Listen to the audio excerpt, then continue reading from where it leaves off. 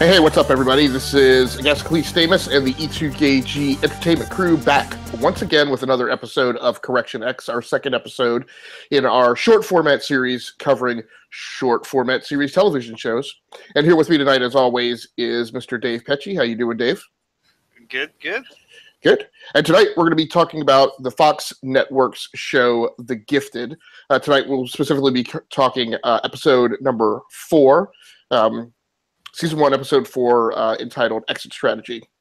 So, interesting episode. Definitely a slightly different feel, I felt, than the first 3. A little more talking, a little more dialogue focused, a little more character development focused. Right on the teetering edge of risking being a Talking Heads episode. But they walk that line pretty tightly and kind of pull it back. Particularly with the final kind of action sequence. So, right. Dave, there's kind of like a lot of suspense building up to the action, in a sense. Right. So why don't you kind of go ahead and give everybody your general impressions while I get the social media out, and then we will start talking about our scene-by-scene rundown, highlighting the particular scenes that we felt stood out this episode. All right. So this episode was called Exit Strategy. If you didn't already catch it, all of the episodes have an X in them for their titles. And so this episode, I really liked the fact that we got to meet a new mutant called Pulse. I'll go a bit more into detail about what I think about that later on in the episode. Overall, I thought it was really good. The backstories to some of the other characters and the relationship development among characters, which I saw at Gisickley's notes, because we have notes tonight that we're going to talk about, kind of the development between characters and things that we might start seeing coming up for the gang. The end of the episode, leaves us off as there's a big war coming. And in the trailer, there's a mention that the X-Men, there's a reference thrown that they want to stay out of this war that's going on right now. So I wonder if that we're going to be seeing an appearance by somebody soon. And I think it was, it's another great episode. It's hard to go back and watch a CW TV show after watching The Gifted. It's kind of like, oh man, like CW, you're hurting me so bad. So that's kind of my general impression. Hopefully, I guess Cleese is ready to chime back in. Otherwise, I'll try to keep stalling.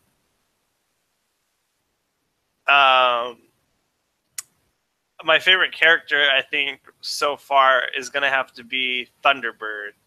I really like him as the leader. I think that, I think he's got a lot more connections that we don't know about. And the opening scene with him in Pulse was really good, and I'll get into how I feel about that once we start rolling. Yeah. I guess, Liz, who would you say is your favorite character thus far? My sister, I know, really enjoys Lorna Dane.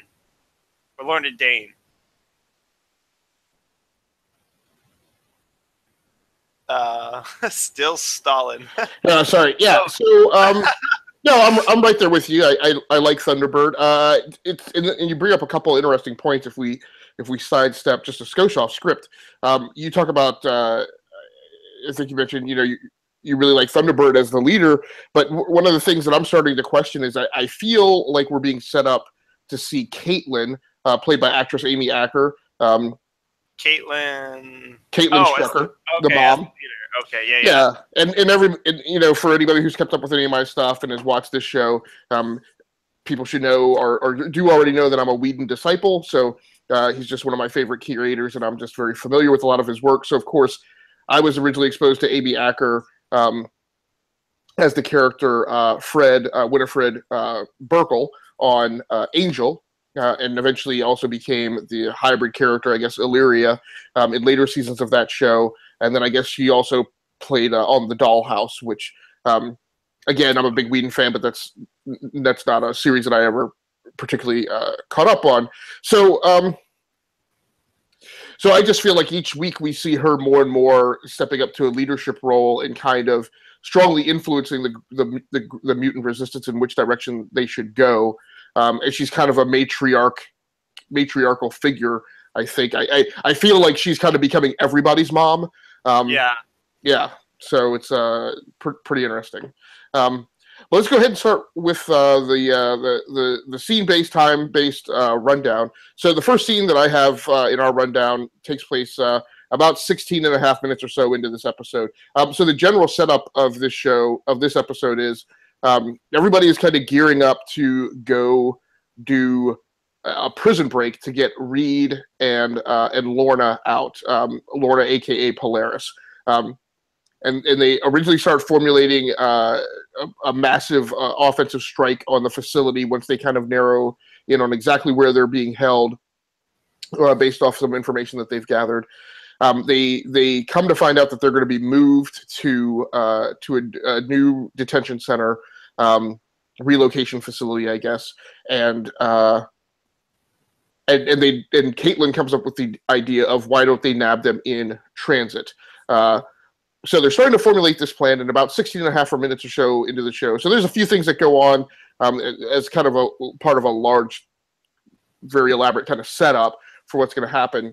But this far into the episode, we get this instance of the twins learning to use their powers in tandem. Now, I know that they're not twins. Lauren Strucker is at least a year older than Andy, maybe 2, I think.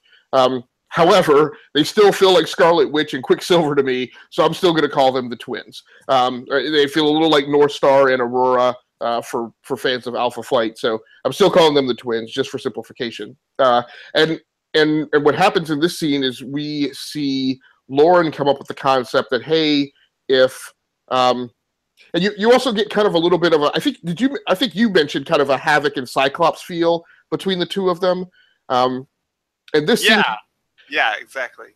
Yeah, and this scene kind of highlights that because you have Cyclops, who at first at least, I mean, without his visor, just sends out a wide area kind of blast.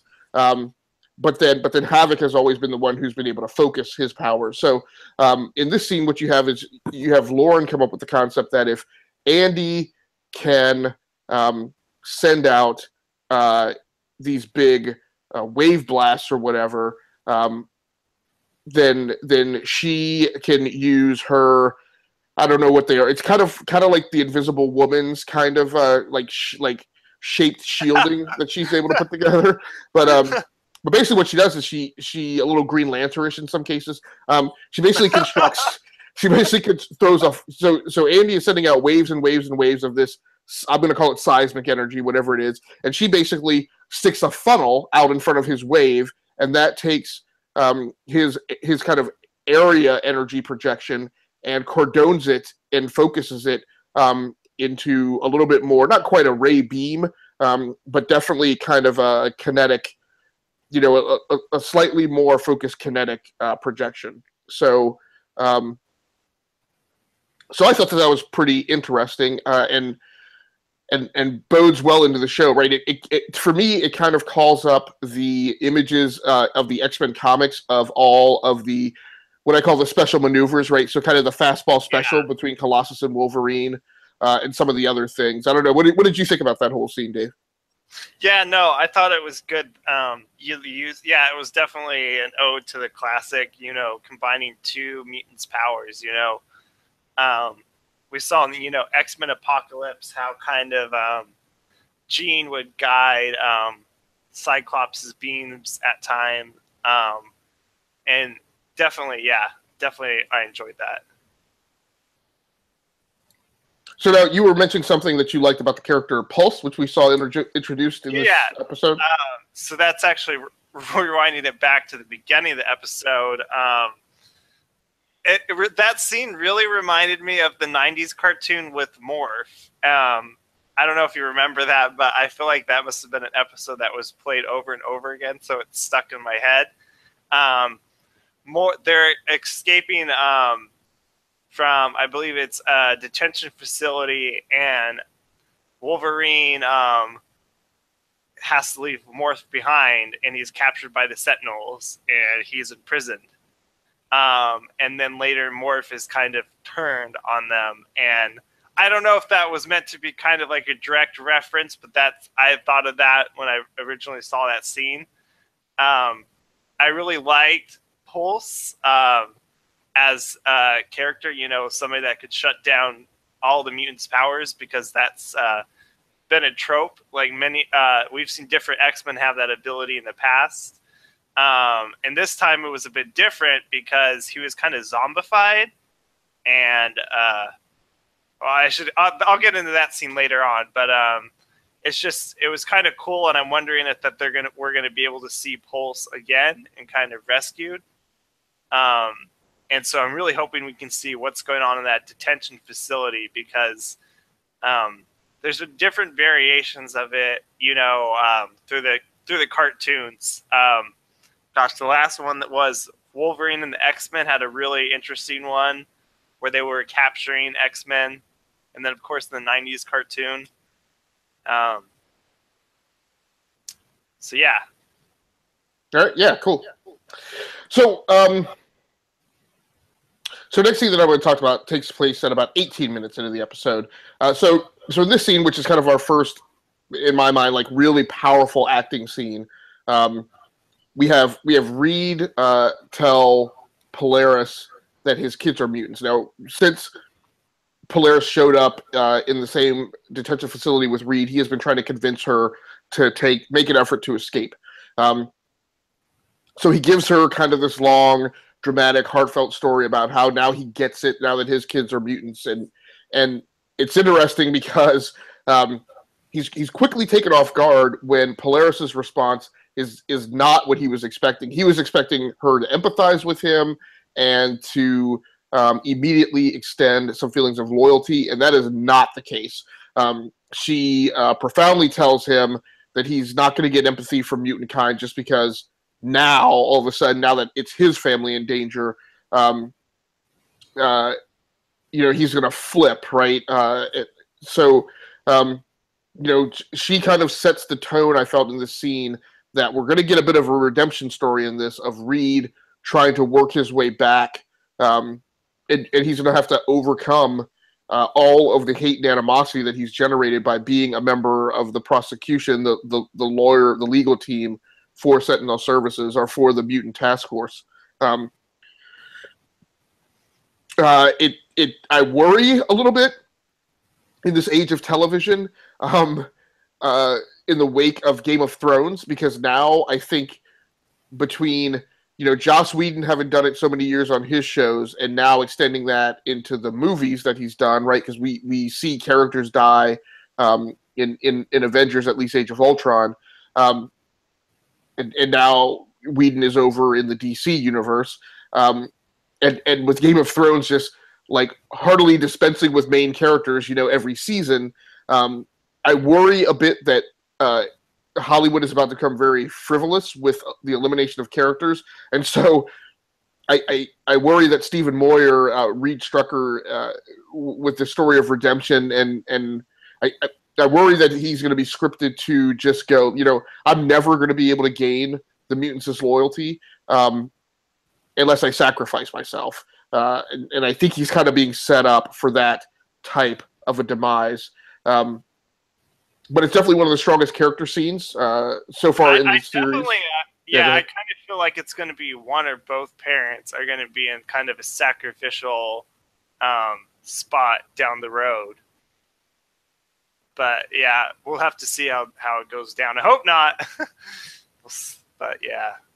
Yeah, I kind of think with all the time Reed has been separated and all the time that the camera has spent on Amy Acker, I just kind of think that's what's going to wind up happening. Because I don't think it'll impact the show that much because they've set this tone of like Amy kind of being the one that you need to keep your eyes on. Okay. So yeah, and I thought,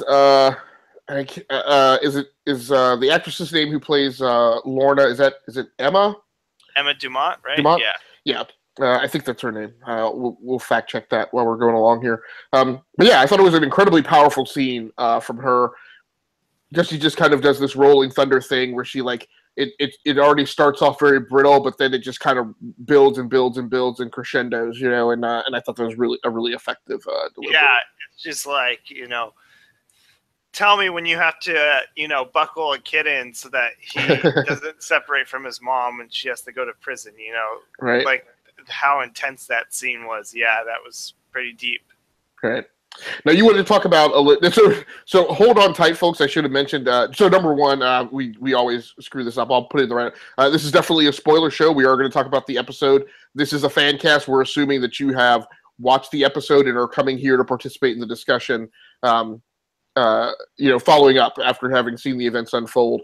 And if you are, hold on very tightly because we've got probably about 30 more minutes or so, and a lot happens in this episode. So yeah, I in my talking points actually skipped the whole set piece of Marcos Diaz going back to enlist the cartel for aid. But Dave, you got it in yours, so go ahead and. Okay.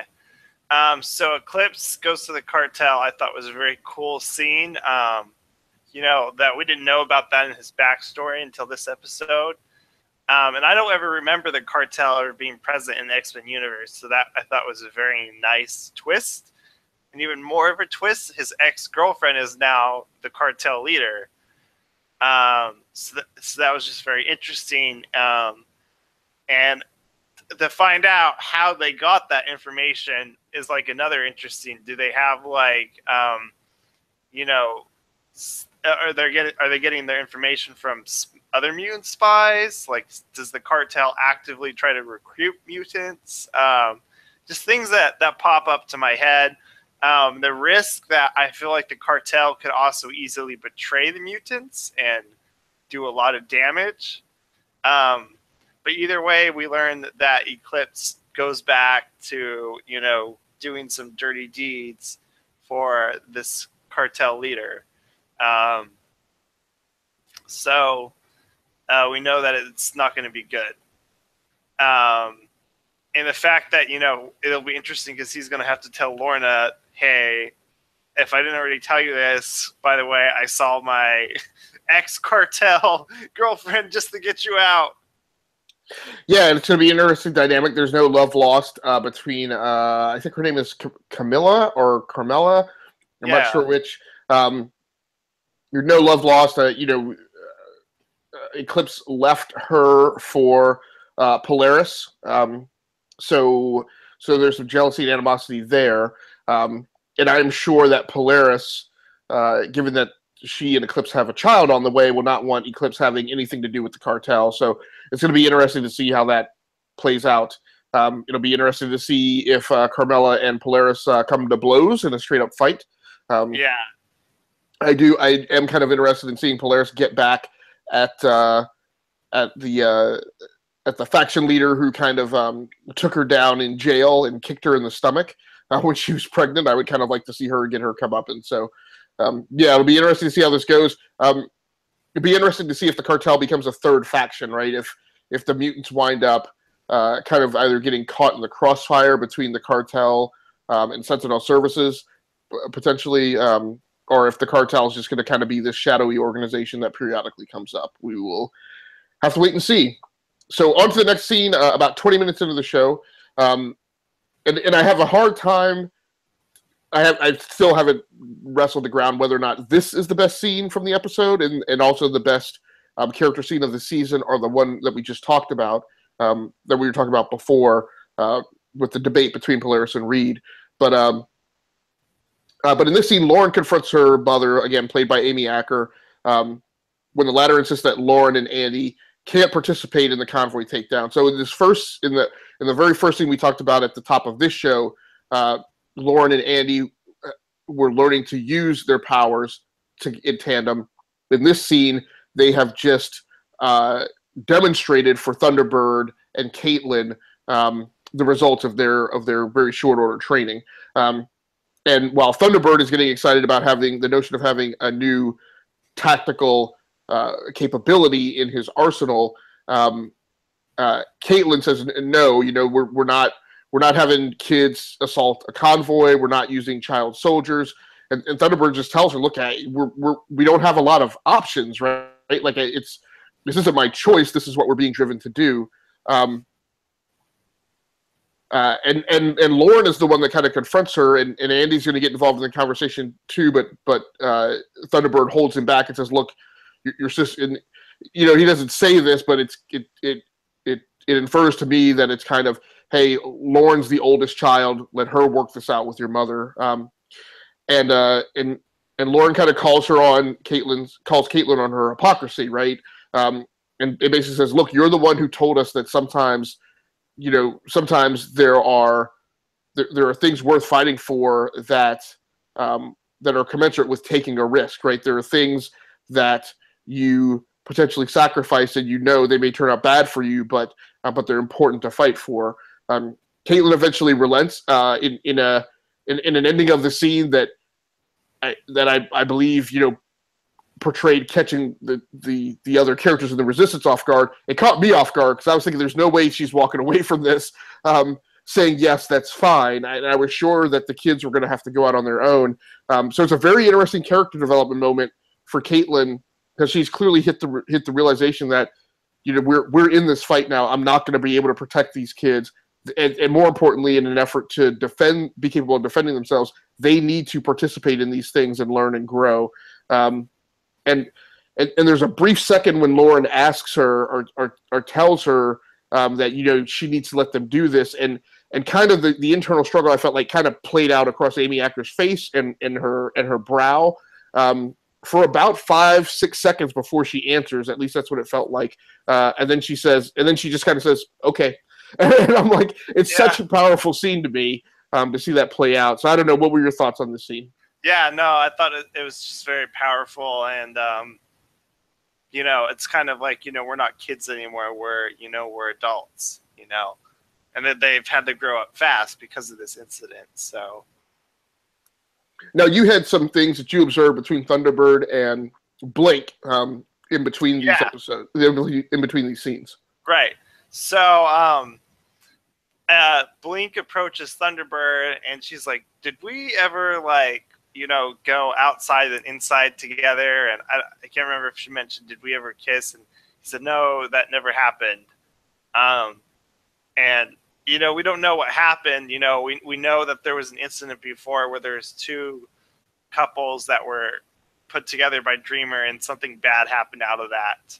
So my concern is, I feel like Blink is going to be a main character, and that they're not going to just, all right, she's got to go away now because this thing's become too much. They're going to have to address this issue, and it just seems like it's already starting to take effect, where Blink's got this affection for Thunderbird, but Thunderbird and Dreamer, have this fling together, or used to have this fling.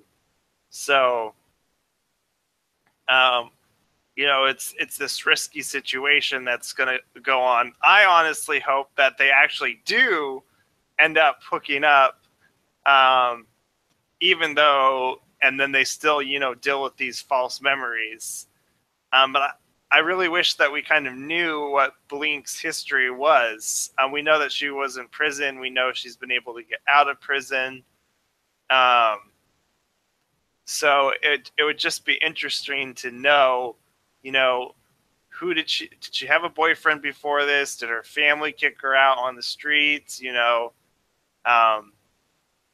Because she might have, fallen in love with Thunderbird. She might run into her past friends and be like, I'm sorry, but I'm now in love with Thunderbird. So that could be an issue that comes up as well. So that's just my thoughts on that. Yeah, even though I didn't have it in my list of scenes, I thought this was a wonderfully acted scene as well. I feel like it seems, I feel like the actress who plays Blink just looks older than I think she is. But I think the character is really supposed to be kind of between like 19 and 20. Yeah. And I felt like this scene was wonderfully acted in terms of that's that awkward age where you're teetering between, being a teenager and becoming an adult. And so I feel like her dialogue, which was this kind of mask veiled meaning of, she doesn't come right out and say, "Hey, did we hook up?" Or like, right. Did we go outside and like, and pound it out or whatever and come back? Like she's like, "Did we go outside and then come back inside?" Like this very kind of awkward, illusory, metaphor of, two people going outside and, having a heated moment and then coming back in. So I felt like that's kind of the way, some people act in that age, right? You don't make direct references, to, in certain circles. And it kind of portrays a little bit of her maintaining some innocence. I thought that was pretty cool. Yeah. So later in the show, we're getting this is about minute 28. So in another great bit of scripted dialogue and character building, Lauren admits to her. So at this point, the Struckers, Caitlin and the two kids are on top of a building on a Sunday, waiting for the convoy to come by to make their ambush. And Lauren kind of has some lines that kind of admit her own teenage frailty, despite having appeared so strong in the previous scene that she was in, because they're talking and Amy says, "Hey, it's really quiet. There's something's wrong." Oh, bless you. And Lauren goes, "Well, it's not really unusual. It's Sunday. There's not going to be a lot of people out." And then something clicks, and she goes, "It's Sunday. Like the football teams like." End of season social or season social or whatever would have been today. And I was supposed to make corn muffins. And even though it's a reference to corn muffins, I'm sure she's thinking I would have been there and I would have been with my friends and we would have been hanging out with the football team. And the whole point is that, she makes this, just as she argued so vehemently in the last scene that they need to onboard with mutant kind, like for reals. Right. And quit monkeying around. Right. She also continues to have strong attachments back to society, and she remembers that, hey, if it weren't for the fact that we were on the run right now, I would be leading a normal life, and clearly feel some sorrow for it. And what I really like about the scene is that again, they make space for Caitlin, right? Because Caitlin comforts her and reminds her, where they are and what they're doing. Reaches out to her. There's a lot of kind of unspoken things that pass back and forth between them. And what is clear is that even though Caitlin doesn't have powers, it's clear that there is a role for her to play, even as her children are becoming more and more focused on becoming active members of the mutant resistance. So it's going to be interesting as how it plays out. Again, I think they're kind of setting us up for Caitlin taking on a stronger leadership role. It's also possible that we're being set up for Lauren to take a stronger leadership role within the mutant resistance. Say should something happen to Thunderbird, and that Caitlin as the mom will become like the very strong advisor to Lauren. So it'll just kind of be interesting to see how that plays out. But I like that character dynamic. Yeah, and it also goes on top of last episode, right, where her boyfriend, took the picture with another girl in front of their trashed home. How painful is that? So it's different with Andy, right? Because Andy he didn't have anything. He was being bullied. So it's kind of the reverse. Becoming a mutant has benefited him, where it's the reverse for Lauren, where she's lost that normal life, that social life. Absolutely. Absolutely. So next big scene, and at least my final one of my rundown. So as the mutants realize that their powers are being so part of the setup now is you mentioned the character Pulse, and as the mutant resistance really commences its large scale attack on the convoy, their powers are clearly being inhibited, and so as they start to realize that, Eclipse has apparently brought a 45 caliber Colt. I think it's a Colt pistol. So he pulls it and he starts laying down suppressing fire because Trader, who's an African American mutant, who has the ability to kind of blur himself out and almost go invisible. It's not quite full on invisible. And he's trying to get close enough to the convoy to get some intel. And as he gets close, he gets within the field of this of Pulse's mutant inhibiting powers, and becomes visible, and they see him. Sentinel Services sees him and shoots him. So he falls down behind a bunch of trash cans. Eclipse and Dreamer can't get to him, so Eclipse pulls out his 45, starts laying down suppressing fire so that Dreamer can get to him. At this point, the Struckers are, and this is interesting when I wrote this note down, because it's so one of the big game releases this weekend was Wolfenstein 2 New Colossus, and part of their marketing campaign is No More Nazis, which definitely is catching everyone's attention in the wake of recent social and racial tensions in this country. Interesting that a game publisher, Bethesda, would kind of take a stand like that. But concurrently, I realized when I wrote my show notes down that when you abbreviate Sentinel Services, it's SS. Which, no. which, so I don't know if that's intentional. If it is, very smartly done, Fox. So at this point, the Struckers are trying to get to their vehicle, and when they get there, they see an SS guard reporting their vehicle in as he's investigating it and seeing if it's part of the mutant's plan. The kid's powers are being inhibited, so they can't do anything to this guard. And Lauren says, Mom, my powers aren't working. Like, what are we going to do? And Caitlin says, I don't know if she has a line, but basically it's this feeling, it's kind of this, and I got this. And the next thing you know, you see her pop up behind the guard and stab him in the neck with a needle, which has clearly some type of quick-acting sedative. One of the most awesome scenes, again, because this is the person who doesn't have powers, right? Yeah, she's resourcureful, though, right? Right, exactly, which makes her dangerous. Her character feels to me like Carol's character in The Walking Dead. Exactly. There's such a Carol vibe in her. Yes, yeah, yep. And so to me, it's one of the best Caitlin scenes in the show so far as an action scenes go. And again, what I wrote down is more and more the real star of the show and leader of the mutants seems to be becoming Amy Acker. So also while this is going on, we see Thunderbird being the one who really takes action while everyone's powers are down. Again, Thunderbird's a former Marine, and you had some mention of his encounter with Pulse.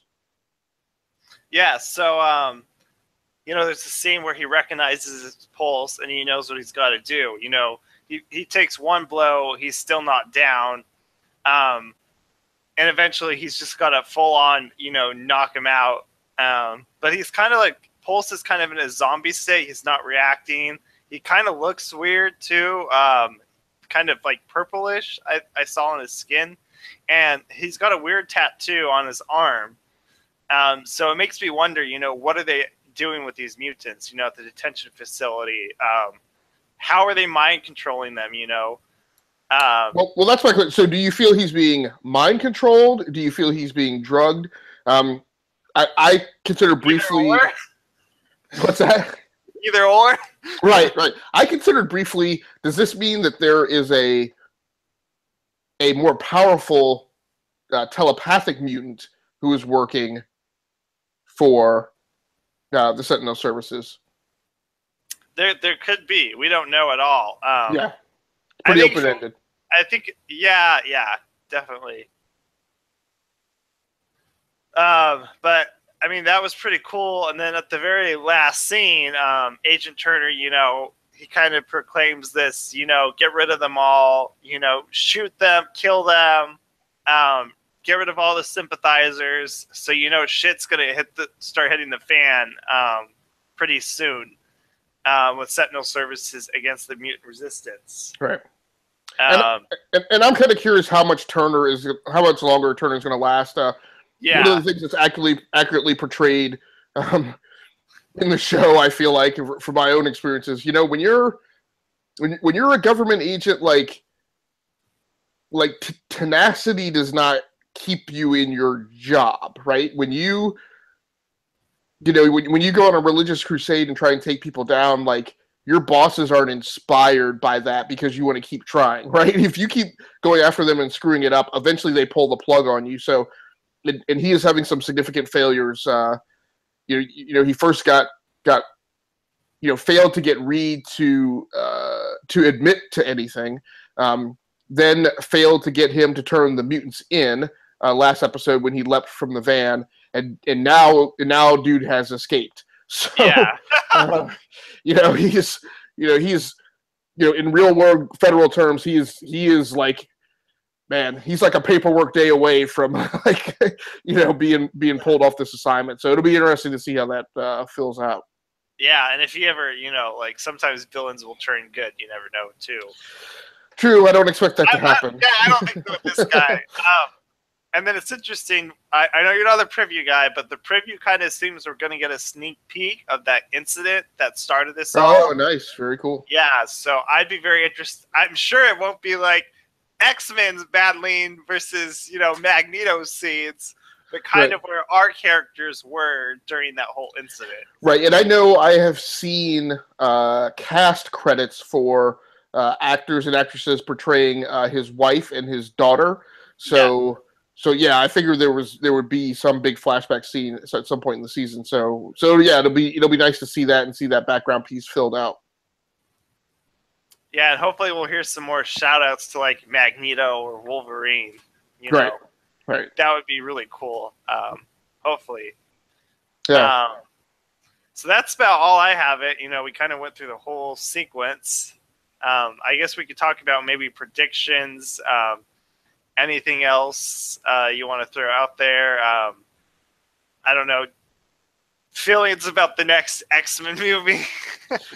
Yeah, it's going to be interesting to see. Well, I'm going to stick with this show because it's going to be interesting to see where it goes. Right? I don't know that Polaris. I don't know that Polaris is going to actually have this kid.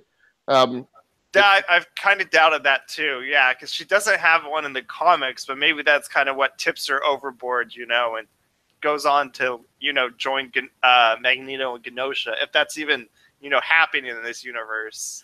Right. I definitely feel like one of the protagonists that we see is going to wind up becoming a villain, whether it's Polaris or I have strong feelings that Andy is. He's definitely kind of taking a Machiavellian point of view. He's like, look, we have these powers. Why are we monkeying around? Like, letting these humans get the better half of us.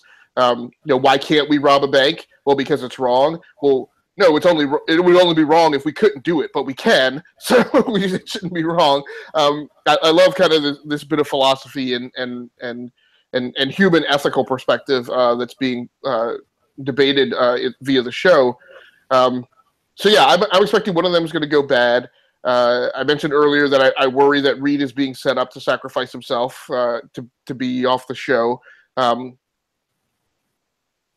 I'm hoping, against all hope, that we see some people from the X-Men franchise show up on the show. I don't need Patrick Stewart, but like I said, I think my personal big hope would be that we see Anna Paquin show up again, because she and Stephen Moyer have that connection from being the leads on True Blood. And I would love this. And again, one of the things I despise Bryan Singer for is for never having completed the story of Rogue, which he said he was going to do. But I would accept him completing it here. So it'd be cool if she showed up, and completing her story would be enough for me to see her show up in something akin to the Rogue costume and clearly having that Rogue's power set, right? The invulnerability, the flight, and the strength. Any sort of movie tie-in, like I know that he's originally talked about that he's not wanting to go that direction, but I just felt watching the CW universe and that lack of any connectivity just kind of hurts. And it's weird, right? Because now that they've totally, I feel like, the CW's made that it's never going to happen. And if anything, I feel like Titans is not going to even relate to like the DC movies. Kind of my guess, because they've just established there's a Bruce Wayne in the CW universe, and I feel like and I feel like we have 3 screen Bruce Waynes, right? You have the movie one, you have the Gotham one, and now the possible CW one. Like, I mean, that would be really weird if the Gifted had like its own like versions of like Magneto or whatever. I just feel like, come on now, like how hard would it be to have just a blimp? Right. So I was going to ask you something about that, and now I've lost it and forgotten. So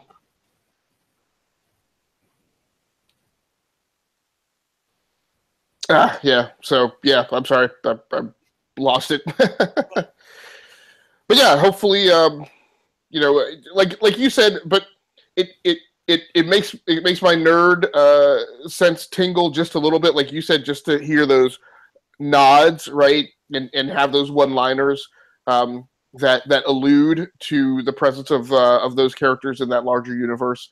That's pretty cool too. So, if anything, I think you're right. I think Rogue or some other off X-Men character would be good, and then have Magneto, because you have Polaris, or at least Mystique, like one of Magneto's assistants, where there's a direct connection. Hey, this is what your dad wants you to do. That would be like really awesome to see that. Right. Like or Deadpool, right? Yeah. I mean, Ryan Reynolds is definitely down for, like, he doesn't. I don't feel like he cares at all about like movie universe, TV universe, right? Or even, like I said, just an allusion to Deadpool, I think would be cool. So yeah. So we will see how it goes. I guess one of the big things, progression pieces that I want to see is I do want to see Lauren and Andy take on whatever their mutant code names are going to be. I'm very curious to see. That's true. That would be really neat. Yeah, because I just don't know. I mean, I have ideas for what their code names could be. I mean, Andy could definitely be Avalanche. Yeah. From the. I mean, they could spin that character differently, right? Since his power set seems to be kind of in a similar vein, but not perfectly so. But yeah, it'd be interesting.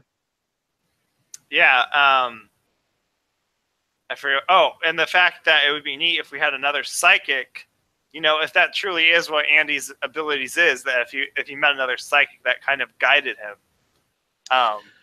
I don't know if he truly is a psychic, though, because we haven't seen any of the mind reading a part of his ability. Right. I mean, it's like I said, it's hard to tell if his abilities are somehow seismically oriented or if he's just a very incredibly powerful but not yet focused telekinetic. Yeah. So it'll be definitely interesting to see that. So I don't have anything else, man. If it's okay with you, we'll just go ahead and get out of here. Yeah. All right. Well, thanks so much, everybody, for joining in for this episode of Correction X, a show that has been so titled because of, at least my feeling, that this show is kind of righting the past wrongs of some of the installments of the X-Men franchise. So I am pro X-Men right now after having gotten off that bandwagon quite a few times before. My co-host who's been here with me is Mr. Dave Pecci, part of the entertainment crew from the E2KG. And the E2KG crew is a network affiliate of the GWW Radio Network. So we are our own kind of satellite podcast team who has partnered with the GWW as one of its subsidiary teams, and we utilize their resources, such as their live stream capability on their YouTube channel, to record our shows. So thanks so much for joining in. That's going to do it for us. We will be back next week to talk about Season 1, Episode 5, Once again, this has been Agasically Stamus and Dave Pecci from the E2KG Network. That's going to do it for us. We are out of here. We are all searching for that one moment when the music captures our soul. We live for the music. We die for our music. And that's what makes us who we are. We are all searching for that one moment when the music captures our soul. We live for the music. We die for our music.